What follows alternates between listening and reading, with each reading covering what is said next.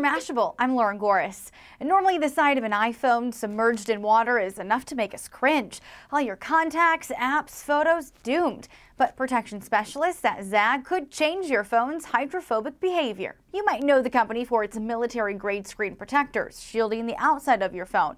But now it wants to protect the inside using a water-resistant system called HzO.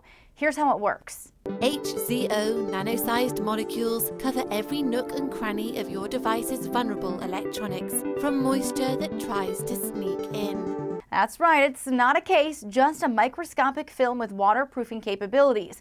What really sets this tech apart? Developers at HzO say the formula seals from the inside out. And it's about time, the Daily Mail notes, up to 1 million phones are water damaged every year worldwide. According to Pocket Lint, there's no do-it-yourself kit for this new technology. Instead, it would have to be done during the manufacturing process.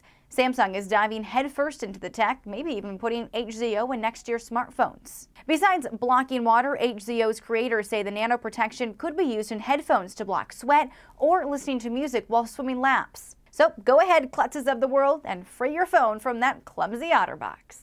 For Mashable, I'm Lauren Goris.